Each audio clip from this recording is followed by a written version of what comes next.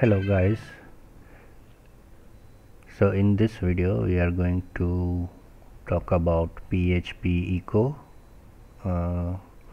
and where echo is used in PHP. So I'll continue with our previous file hello.php, and we will learn how to use echo. So echo is basically used for printing the string and statement. Basically whatever you want to print on the screen, you need to use echo for that. So let me show you. So here we are printing this string on the site hello PHP.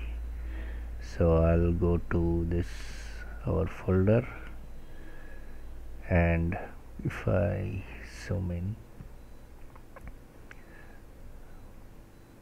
sorry,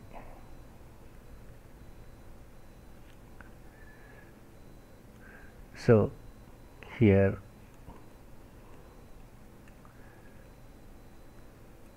this is how you can print anything using PHP echo. Now you can use tags as well in the echo statement. So for example,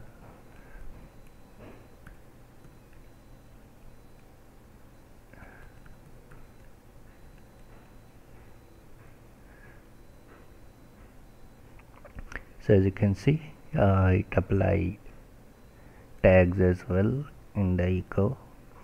Now you can do two things with echo. You can use either single quotes or double quotes. So when to use single quote and when to use double quote. So you can use both whenever you want.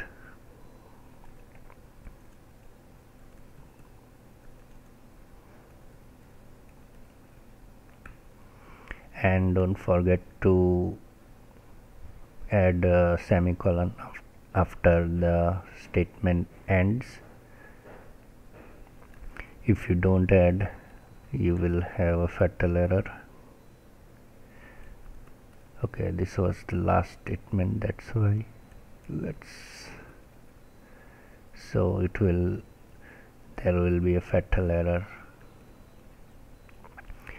We were not getting the error because this was the last statement of the PHP. After that there was nothing, that's why we were not getting error. So this is the double quote, but the smart use of double quote is when you have apostrophe s or anything with this single quote.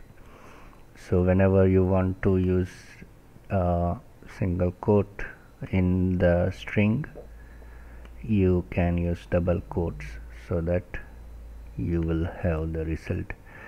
Let's see what happens if we use single quote. So most probably it will throw an error. So yes, so that's why double quotes when there is an apostrophe there, and single quote when there is no apostrophe. So this is the use of echo or echo.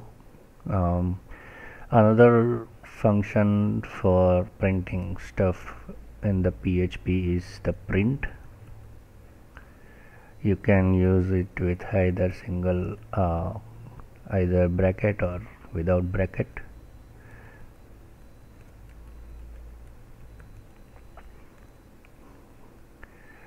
Basically it will print the same.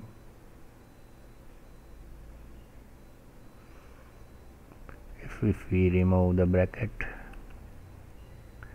it will again print the string like this. So this is how you can print the stuff on the PHP.